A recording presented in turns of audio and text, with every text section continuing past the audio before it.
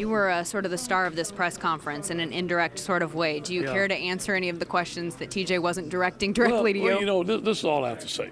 You know, I build strong relationships with families. They called me last night, said, Coach, what do we do? I explained the rules to them. That's all I do. Explain the rules to them, and nothing else than that. They have options. There are rules in recruiting, and they trust me, and that's all that happened. So you're saying you're answering the phone, you're not placing the calls? Well, there were some calls made to me, and there were some calls that I made to explain the rules to some recruits, and that's what we did. Not specifically to recruit them here to USC? Well, just to explain the rules. You know, those guys were really close to me, and they trusted me, and that's what I did.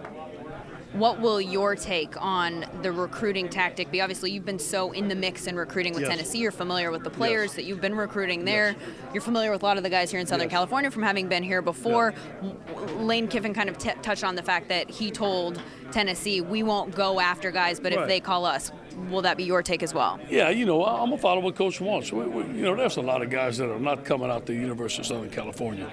But there may be one or two guys that call us and say, Coach, you know, we have not signed a national letter of intent, so there's really nothing against the rules for them to call us and say, Coach, we changed our mind. They may change their mind and go to Alabama.